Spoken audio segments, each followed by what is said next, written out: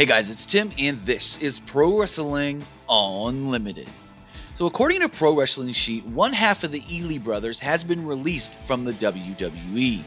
Sources say that Uriel Ely was let go from the company last week, possibly the same day that Zeta was also released.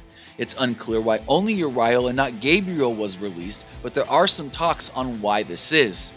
There is rumors going around online because of an Instagram post by Gabriel that stated 24-hour margins.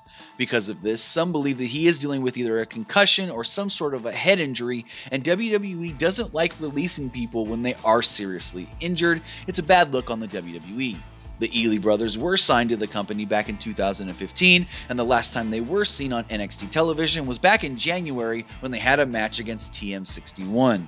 So again, only Uriel was released, not Gabriel, and if we do hear anything else on Gabriel's status with the WWE, we'll have it for you right here on Pro Wrestling Unlimited.